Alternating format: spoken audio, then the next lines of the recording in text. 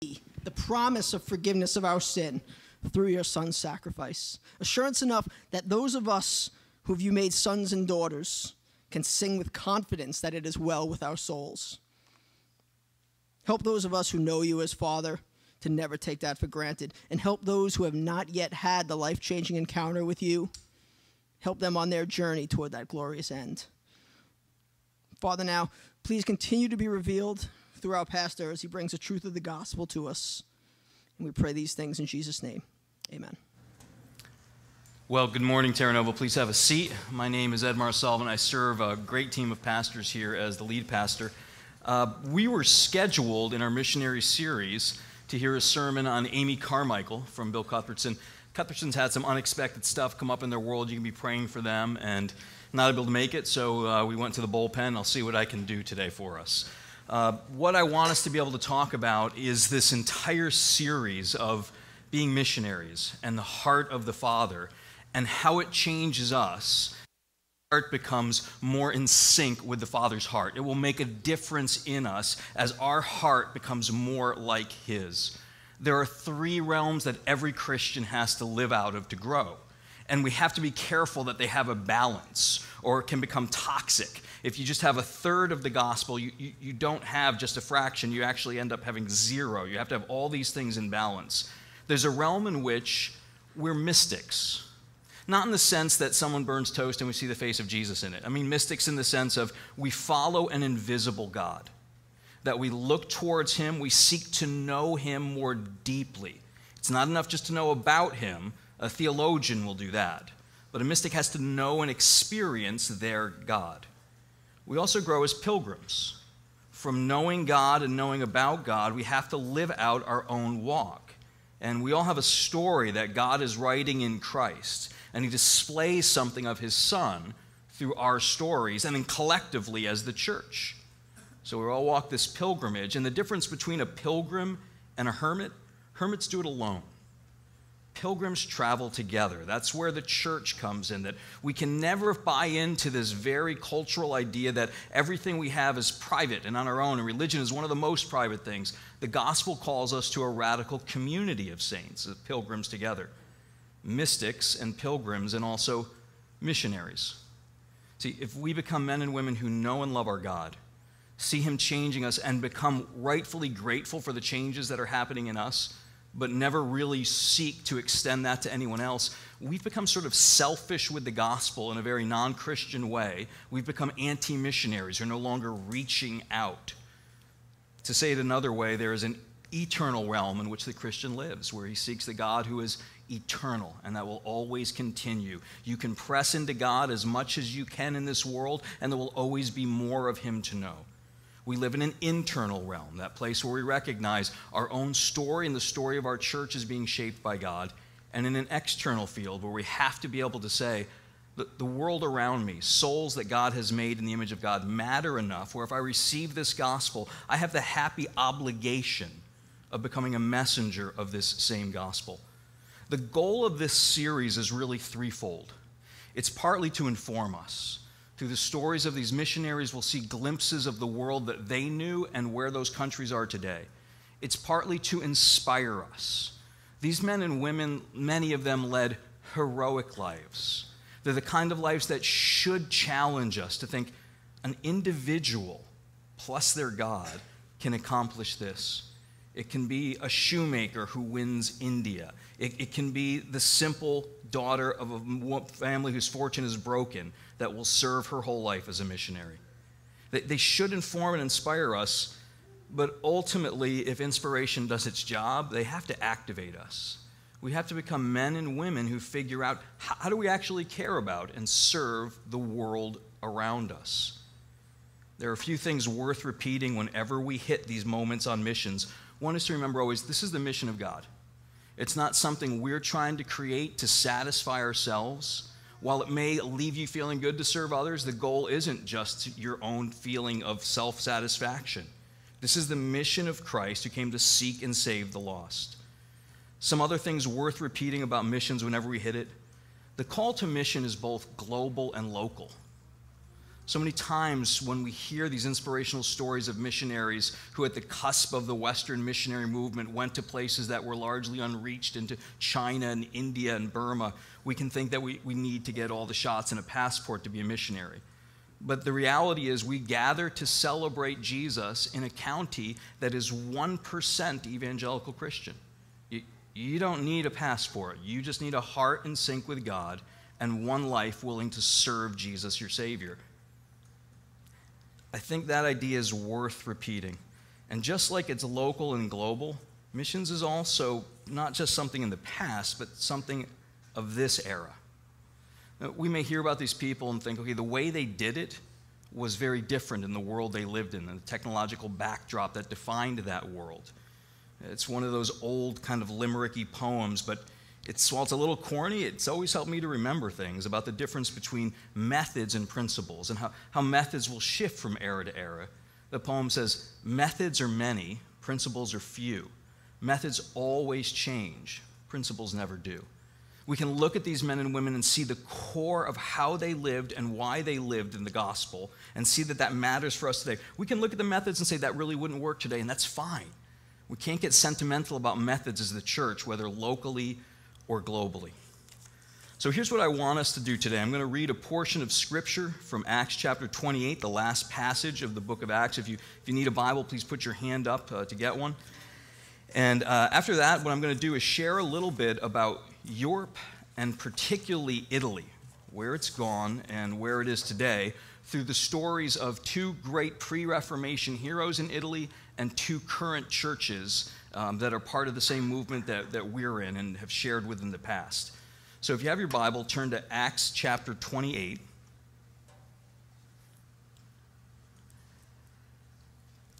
I'll be picking up at the passage which begins at verse 11 and reading through 31. After 3 months, we set sail on a ship that had wintered in the island, a ship of Alexandria, with the twin gods as a figurehead, putting in at Syracuse. We stayed there for 3 days.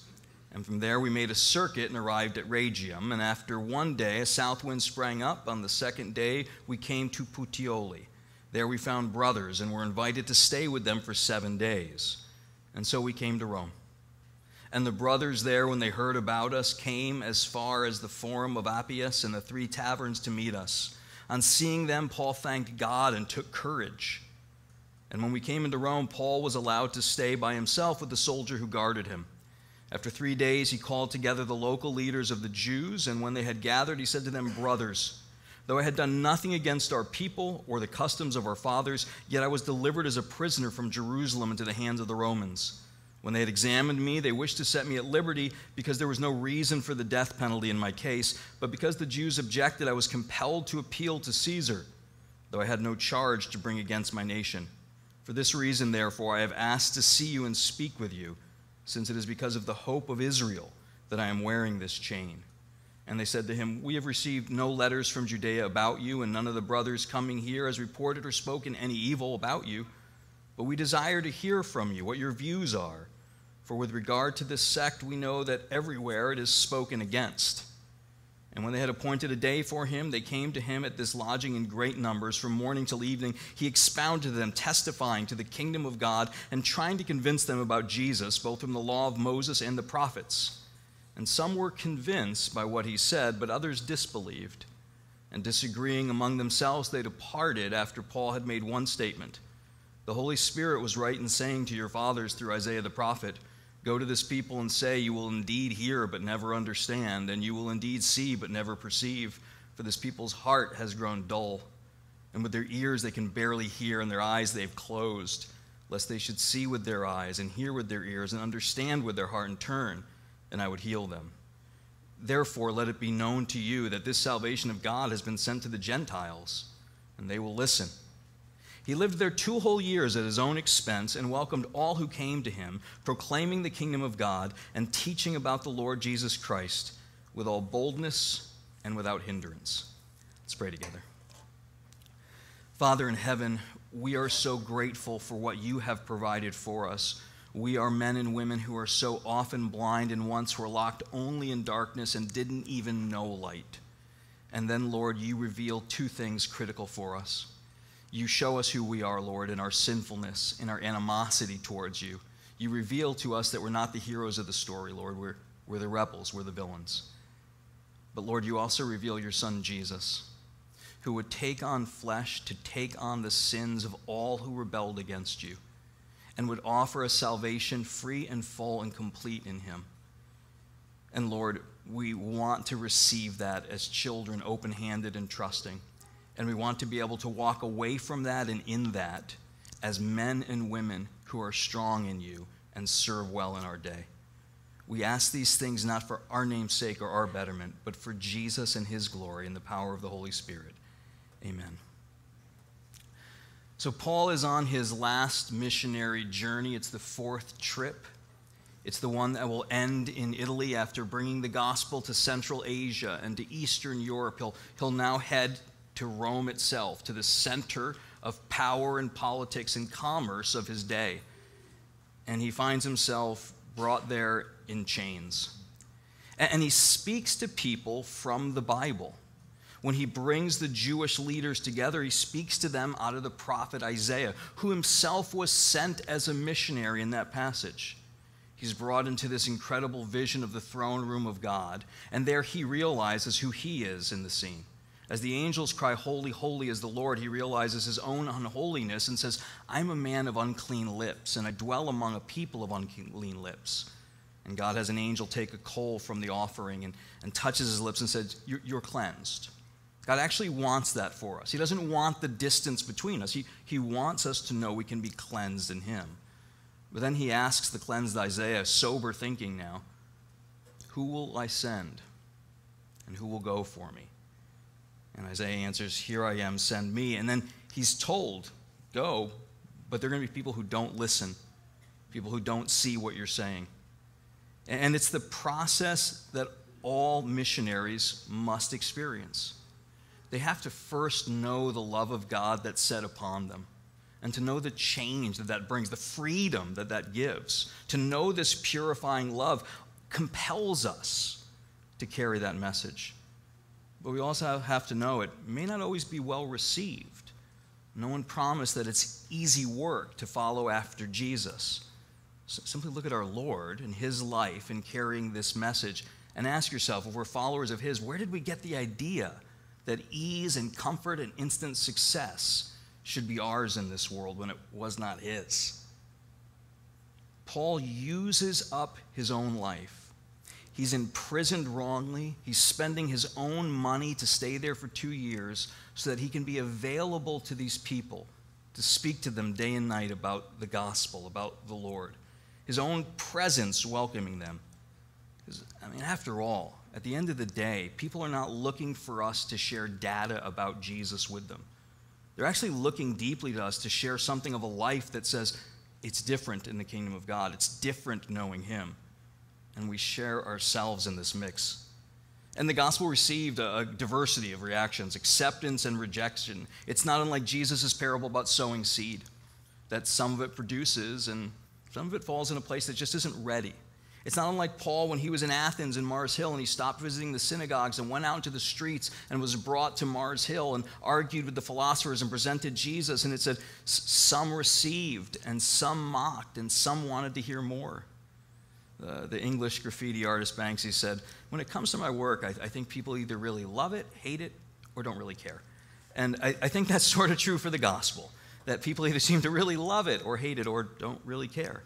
But expect those reactions. It's what Jesus taught. It's what Paul experienced, and missionaries go forward with that. Paul is just a couple of years away from massive persecution of Christians under Nero. And he came to Rome wanting to bring the gospel where people hadn't brought it before, but rejoices when he finds that God already has people there. Who they are, we don't know. They could have been faithful Jews who'd gone to Jerusalem on pilgrimage to Pentecost and came to know Jesus under Peter's preaching in Acts chapter 2 and then returned home.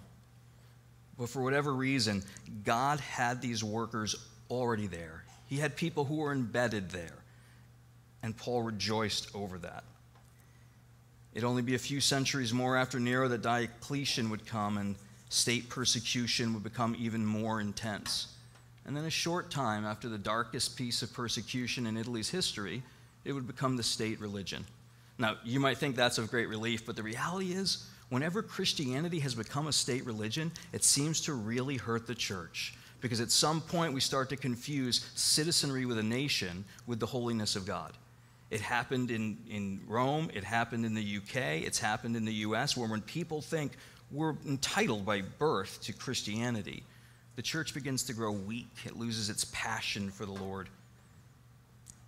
Europe now is very different from the Christian historical Europe that we might think of. The continent itself is about 4% evangelical. Now, let's try to define that term, what we mean when we say evangelical. What I mean is those who would believe the orthodox pieces of Christianity that make everybody Christian. See, before we even determine what brand of Christianity, what rules we have in our churches, how we celebrate that and how often, there's something that makes every believer a Christian. They're put out well in documents in the early 20th century, like the Fundamentals of the Faith, that two Presbyterian brothers paid to have printed when they realized modernism was devouring the historical truths of Christianity. And here are the 5 things they listed as critical. I think it's a good list. The first, the deity of the Lord Jesus Christ. That this one who created all and ruled over all, who died for all. This is the Lord. He's not simply a man or a good teacher or a good prophet. That he was born of a virgin, that miraculously fulfilling the promise to Adam and Eve after the fall in Genesis, there would be one who was born only of woman. 3, that there was blood atonement for sin. Sin was not just a concept that Jesus was trying to teach us out of. Otherwise, God would be a negligent and abusive father. Sin was a penalty, an action that needed to be penalized, that Jesus died for and paid for in his blood. The bodily resurrection of Jesus, number 4. And 5, the inerrancy of the scriptures themselves, because that book that Paul preached from to display Jesus, that Jesus said was about him, when that's challenged, the rest seems to fall. It has to rest on that firm foundation, but always has to be used to point to Jesus, or we can end up being men and women who just find a new and holy idolatry. We love the Bible instead of loving Jesus, about whom the Bible speaks. So given those definitions, Europe's about 4% evangelical. To put that in global perspective, Asia's about 6%, North America, our home, about 13%, South America, 27%, and Africa, 25%. See, the world has shifted from Western Europe and North America being sort of the central location of strong Christianity to Africa and South America being the future of Christianity. When we think of Italy, you might think of historical Christianity. You may visit the places where Paul and Peter were imprisoned, but amid the ruins of once vibrant art and music that celebrated Jesus, the gospel is now quiet as the catacombs in which the dead saints reside. One professor at Milan wrote this. He said, a survey conducted by Professor Paolo Sagatti of the University of Milan, published in the magazine Il Regno in May, found that news is even worse among younger Italians. Among those born after 1981, Sagatti found mass attendance, self-identification as Catholic or Christian, and adherence to teaching are in total collapse. He predicted a near future in which Catholicism, the majority religion historically in Italy, would have a minority status. It's imaginable that when the children of the younger generation become parents, they will make further contribution to secularization. Sagatti writes, the youngest Italians are the one to whom religious experience is most foreign. They clearly go to church less, believe in God less, pray less, trust the church or the Bible less, and identify themselves as Christians less, and say that being Italian does not mean being religious. See, there is a gap that's common between Italy, Europe, and the United States, where a post-Christian generation raised a group who no longer saw the value of church, and now they enter into a dark place of nothingness. Italy doesn't have the history that we have or the rest of Europe has. Protestantism isn't really understood because the Reformation never took root there. Christianity, as we would know it, is seen largely by the Italians as a religion for foreigners. There's a massive flow of refugees from South America, North Africa, and the East who are coming in, many of whom are devout believers that we would recognize as Christians. And it's only helpful for the Italians to say, see, that those people, the foreigners, the outsiders, they believe like that. They learn the Bible like that. We don't. As a result, you get strange questions, right? I had someone in Italy ask me with some confusion, so are you Baptist or Protestant? Someone else asked me, so you guys believe in God but not Jesus, right? And then someone thirdly asked, so are you guys the same as Jehovah's Witnesses? Boy, there are moments where you just have to be patient, think, translate, and then speak. I managed to play back into it when my Italian relatives were feeding me way too much food after some of the questions that they had. And this is, it's the ridiculous stereotype meals that you have where the second thing that came out, my wife thought that was the entree. We were still in antipasto phase. There was still pasta coming and meat coming and then fruit coming, and all of it is grown by my uncle and aunt, so you have to eat it all. And they got to the fruit and cheese plate, and I said, I'm sorry, it's against my religion. And my cousins all laughed. My uncle looked very concerned and frightened and pulled it away. I said, I'm only joking. We can eat fruit. Only one fruit was ever forbidden in our faith, and someone ate that too. So the Reformation, though, missed Italy. They don't have the legacy of Luther and Calvin. They don't have the historic library of Spurgeon or Whitefield or Wesley. They don't have the history of seminaries and preachers who would bring the gospel out. But there were moments before the rest of Europe's Reformation where the yeast that would ferment the Reformation was first happening in northern Italy. First, there was a group called the Waldensians. They came out of France. There was a guy there named Waldo of Lyon. And Waldo recognized a few things about Christianity. He said, the Bible doesn't really seem to square with what I see. The poor seem largely ignored. The rich seem to be incredibly opulent, including those who are church people, and this needs to change. So he started calling people to follow after that kind of Christianity after living it out himself. He was a successful businessman who sold all of his wealth to be able to travel preaching and serving the poor. And other people began to follow him. There was something of the aroma of Christ, something so undeniably attractive to this sacrificial living, where they weren't acquiring more. No one was going to have the keys to winning in this lifetime of having more wealth and more power. But there was something undeniably pure in what was going on there. Here are some of the doctrines the Waldensians believed. The Church of God can be corrupted and has to be reformed. The Holy Scriptures alone are sufficient to guide people to salvation. The blessings and consecrations practiced in the church do not confer any particular holiness upon the things or items blessed. Everyone has the right to learn the word. Purgatory is an invention of the 6th century and not biblical. The indulgences of the church given to the saints are an invention of people seeking to make money. There's no obligation to keep holy days, Sunday accepted. The invocation of saints can't be admitted or found in the Bible. Every honor given to the church, to the holy images of paintings, to the relics of the saints is to be abolished. It was the germ of the Reformation in the 11 and 1200s. But in the north, you were very near the central power still of Rome and the Vatican. And fairly quickly, they were crushed as heretics and pushed out. They survived for a while because they were in the Italian Alps, and it was just hard to get to them. And you tended to leave the Hilltown boys alone. The hills have eyes and all that stuff. They just let them believe their thing, keep them isolated. And eventually they snuck over into Switzerland and would be protected by Calvin and sort of merge into the Reformed Church.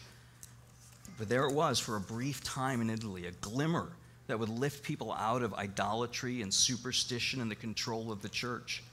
But it was set aside. Later, there would be one man who Luther would read and quote and seem to draw from greatly, who was also an Italian. His name was Savonarola. Savonarola was a Dominican monk who was in Florence in the late 1400s, and he was disillusioned by the church as well. He saw corruption and power. He saw the wealthy families of his city, the Medicis, as being the same people who were ruling the Vatican. And he began to preach against the abuse of the poor and the vanities of collecting more and more things for yourself and how it would harden the heart. And so many people were buying into this that they were coming to him repentant, saying, how do we get rid of these burdens from us? How do we get rid of our wealth? And people would create great piles of furniture and art and clothing and light them on fire in Florence in these days. And they were called the bonfires of vanity. They were burning the things that were just vain and passing in an effort to free themselves. And Savonarola would preach that grace didn't come through steps in the church and following the blessings of priests, that it came from all that Jesus had given on the cross, and that people could know that they were whole in him. Eventually, though, Savonarola ran into the same problem the Waldendians did. They were too close to the central power, and they had no protector. See, Luther would have a prince who would look out for him. Savonarola only set those who were wealthy apart from him. And they decided they would kill Savonarola and 2 of his fellow priests. They hung them over fires so that their bodies would be burned and no one would try to follow their bones or ashes as relics. They made sure they scattered them far and near. And the Reformation in Europe was radio silent in Italy when it was taking off all over the north. Which makes it understandable when you flash ahead to Diane and I sitting in Marco Polo Airport, eating, by the way, the most amazing food at airports. I mean, it was like grilled vegetables, red or white wine. It was so civil. It wasn't like an Arby's. It was incredible. There's something for all the vanity of Italy's beauty, there's something really nice when you're traveling to do that. And the tables were sort of full, which means in America you don't sit with other people. You just have to not sit. But in Europe, you can go find a table where there's still 2 seats there and sit down. So we sat with this older woman who turned out was French and had lived in Italy for a couple of decades now, having married an Italian man. And she was telling us about her husband who had passed. And she was telling us about her marriage and what a good marriage looked like. And she found out what I did for a living and actually understood, didn't ask any questions that seemed out of sort to ask a guy who was a pastor. She understood what that was. And then eventually she asked me one question that sprung the whole conversation open into something deeper. She looked at me and said, do you believe there's something after all of this? She said, if there isn't, it doesn't make any sense. Why would we work so hard? Why my husband and I have this marriage? There was nothing after. And I explained to her that once upon a time, there was one thing that Englishmen, Frenchmen, Germans, and Italians and Spaniards agreed on. They knew that Jesus had come in the flesh, had died for sins, had rose from the dead, and promised to return for his people. So when she asked me if I believed this, I said, I have to believe that. I have to believe that this Jesus who rose from the dead will call us to life. But the statistics aren't hopeful in Europe of people hearing this. Questions and conversations like that aren't surprising. In Germany, the home of Luther and the Reformation, about 1 to 3% of the people would identify as evangelical. Less than 1 in Italy, less than 1 in Spain, less than 1 in France. So what are we supposed to do? Well, if we're all going to be involved, we have to recognize some level of calling and gifting that God has given us. There's probably a passion that you have in your heart that would serve well others who are going. For some of you, it may be that you go. For some of you, it may be that you give. For all of you, I hope it's that you're praying. For some of you, it's going to be here locally, figuring out how do I serve and give from our small group to our city. We all have these gifts differing that help us to grow into the church. Shifting to the church, there were 2 churches that we connected with in Italy while we were there. While it was our 25th anniversary, I was really not sorry at all that we said to the churches, if I can serve while I'm there, if Di can serve while she's there, we want to do that. It really felt like home, and I was able to carefully memorize the sentence in Italian, when I'm with the church, I'm with my family, and I feel at home. And it's Italy, so half the room cries and half the room fakes soccer injury. But they did what they did in response to that. The first church was in Serenissima, which is outside of Florence in the north. And there are really 2 Italys, make no mistake about it. I can remember my grandfather saying to me growing up, now, Edward, those Italians in the north, they're not real Italians. They're Swiss and French and Austrians who came across the border. And I just ignored it as like old-timey bigotries and just kind of let that go.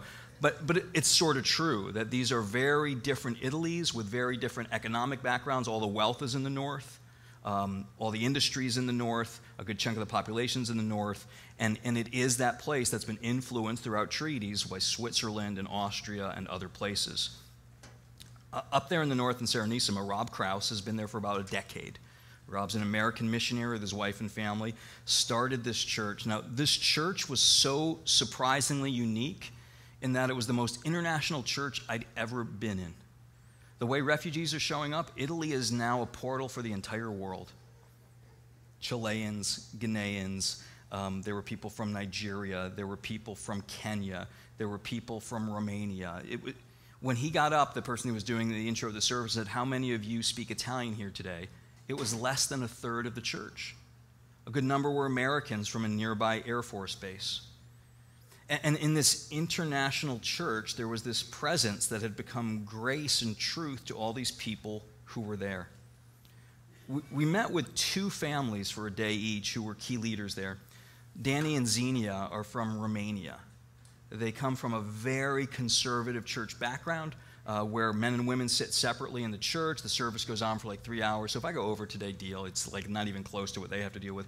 And they have all the rules that you might associate with fundamentalism and legalism here in the United States, which was great because I could dust off old jokes that they've never heard before, and I could try to pass them off as my own. So let's see how they work there compared to here. The first was, why do you always take two Baptists camping with you? Because if you only take one, he's going to drink all your beer. They appreciated that one. It's true, he started saying to me. Yeah, they're funny because they're true. The other was, why are Baptists so opposed to premarital sex? Because it might lead to dancing. So that's... That one took translation twice. At first they thought, that's not funny, and then they got it. Oh yeah, that is funny. They come from Romania and have felt the freedom of the gospel in this church. They've also realized he wants to be a pastor. His heart, inescapably, is to reach out to his neighbors on this playground that's like a UN. Everyone's there from these different countries, and they're just loving on these parents with their kids as their own children play there. But he's also realized he has to be bivocational. Part of it's practical. There's not a lot of money to pay pastors there, but part of it he sees as necessary for the culture. That pastors, because they don't have a sense of who these Protestant pastors are seen as worthless if they don't have a job. They're seen as guys who are freeloading, working only on Sunday, and living off the tax system, which in Italy is really high, that they're not paying into. So he's trying to figure out how he can be bivocational, be a dad, be a husband, continue to serve the church, and be trained for the pastorate, where there are very few materials translated into Italian. The other couple, Franco and Priscilla, he's from Italy and she's from Paris via Chile.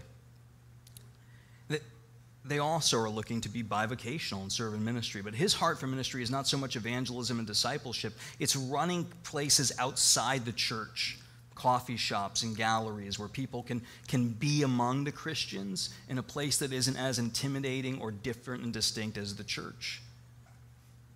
In Salerno in the south, we visited the church that we went to as a group with Terra Nova people last year.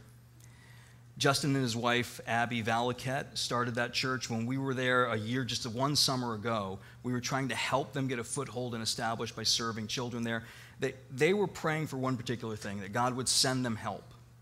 And another American couple who has a long story of endurance, of going to a ministry and not having it work out in Italy the way they thought, coming back and working church plant in the States, and all this while wondering, God, why did you have us there, are now back in Italy serving them. So we spent a lot of time with Paul and Mackenzie Davidson, who were just great Sherpas for us. I mean, they walked us all through Salerno and taught us a lot more about the city and introduced us to all the folks who were leading there. And then Paul, while we were in his apartment, asked me a question that left us talking for about 2 hours and going through about 8 pages of writing, because I think better when I'm drawing pictures, and it just works that way.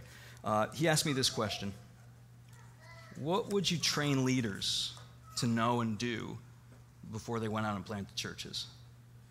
At this point, and Diana's ready to just go have a meal with the wife because she's realized this is going to take a while. You've asked Ed the question that he's been dying to be asked by everybody. So I started to break through some of these things and realized they're everything that we've tried to do and be and give to the folks at Terra Nova. So let me walk through these most important pieces very briefly in our last minutes together this Sunday. I would start by saying the most important and obvious things, that Jesus is the center of Christianity. He's the big E on the eye chart. If we take any other line, we're ignoring the big E. If we make it about church, if we make it about service, these are only consequential to knowing and loving and serving Jesus. Colossians 1:15 through 22 says he's the image of the invisible God, the firstborn of all creation. For by him all things were created in heaven and on earth, visible and invisible, whether thrones or dominions or rulers or authorities, all things created through him and for him. And he's before all things, and in him all things hold together. He's the head of the body, the church. He's the beginning, the firstborn from the dead, that in everything he might be preeminent. For in him all the fullness of God was pleased to dwell, and through him to reconcile to himself all things, whether on earth or in heaven, making peace by the blood of his cross. And you, who once were alienated and hostile in mind, doing evil deeds, he's now reconciled in his body of flesh by his death, in order to present you holy and blameless and above reproach before him. Teach them Jesus the Imago, that just like an icon, which is what that word is on a computer, it's just a symbol for something more behind it, all the code of an application behind an icon, all the depth of God behind the image of Jesus. That he's the creator who's made all things, they're his possession, that he provides for all things, they hold together in him, and that they're created for his purposes. That we begin a new identity as a body, that we recognize in him we're held together by his headship. The Bible is very clear to teach the church in Trinitarian relationship. Under God, we are brothers and sisters of a common Father. We have this community together. Under the Spirit, we're called a temple, pressed together brick by brick for our own holiness. And under the headship of Jesus, we become a body on mission. We, who were enemies with God, saved only by the blood of Jesus on the cross. I would say we need to be men and women who know the incarnation. That John 1:14 says that he dwelt among us and was full of grace and truth, that it's presence that is the platform for every missionary to be able to know what truth to share and how to share it gently and reverently, and to know what grace to give and where it needs to be applied. Presence is the great platform and stage for any missionary, whether you're at work, where you live, or where you would travel to. And the church grows men and women who come to know, love, and serve Jesus in order to be released out of the church to speak more about that. That'd be the last thing I would tell them. Build a monastery that trains the brothers well like the monasteries of old, where we speak the same language, sing to our God, and are trained, but don't close the gates. Send them back out like missionaries, because if it works rightly, the best monks should become the best missionaries. The one who study and serve God and worship him should have a love like his heart for others. And the best missionary should desire that other people grow into the church. Italy loves beauty. That's what I've realized after 5 trips there. They love it, for better or for worse. It's a cultural marker. They love it in their food and presentation, clothing, including this lovely Salerno blazer. But they love beauty so much that it's become almost the eclipsing idol of the culture. And I think they miss the most beautiful thing they could ever see. When the bride of Christ lives the life of Christ and is willing to suffer and sacrifice because of the love of God poured out in our hearts for others, there's a beauty that is hard to even look at sometimes. They're sent like missionaries. Some will pour out, and you won't know them. The heroes of the kingdom of God, we won't know until the last day. Some will be noted for what they've done. Some of you, I hope, will go, or at least reconsider how you're going while you're staying here. What it means to be someone who's not just seeking God mystically and eternally, not just growing as a pilgrim internally, but is living as a missionary beyond themselves. I'm going to post some of the prayer requests that people gave us to write down, and I told them that I would share it. You'll see them on the city. And I hope you will continue to pray for these churches and these missionaries in Serenissima and Salerno. Let's pray together. Father in heaven, thank you so much for your calling. Thank you, God, that even in that 28th chapter of Acts, you had believers who were ready and waiting.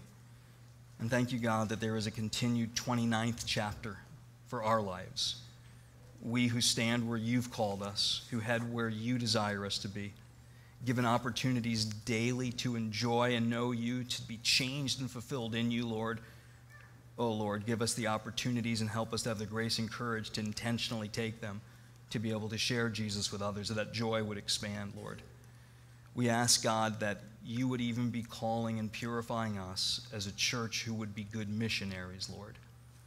We ask these things in Jesus' name and for his glory. Amen.